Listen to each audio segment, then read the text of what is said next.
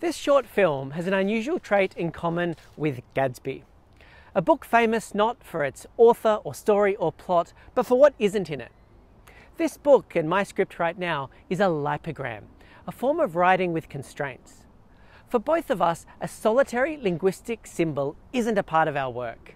If it's not obvious, all I'll say is I can only do my ABCs up to D.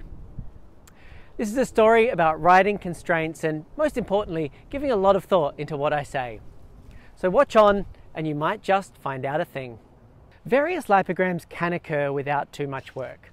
Avoiding Z, X or Q is fairly trivial. But try and skip a symbol such as A, I, O or U, or a common consonant, N, S or T, and you'll quickly find it's not a straightforward task. That said, a lot of words do work, including, at a maximum, psychopharmacological, which is a study of drugs which impact your mind.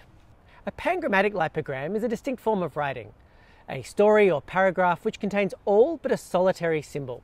Lipograms go back a long way, with its first known origins pointing to Lassus of Aragold from around 2,500 solar orbits ago. Lassus was a musician and author, and known for not thinking much of sigma, similar to our S, and did author a full hymn in his own lingua franca without using it. Now this writing is lost to history. Iliad, a famous book, got a lipogram translation. It was in MDCCXI for Roman digit fans, with a London journalist writing that words would vanish, thrown out in a similar way to a diamond with a flaw in it. An author did a biblical lipogram, a scriptural oddity known as Aurora, in which an initial part would skip A, part 2 would skip B, and so on. Now back to Gadsby, a full 50,000 word book.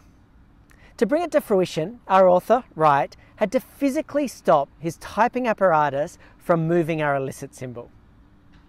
Gadsby's story follows John Gadsby, Mayor of Branton Hills, who, with a youth organisation, works to stop a town from dying. So is it any good? Though grabbing and humorous on occasion, this book is not worth going through for anything but linguistic admiration. Notwithstanding this, I am taking off my imaginary hat to this author's cunning handling of words. I now know how vastly difficult this is.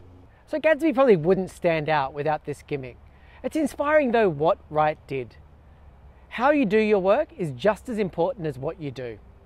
So I say do cool stuff, do it in a cool way, and who knows, folks might follow your approach. Thanks for watching. I'm Julian, and that was hard.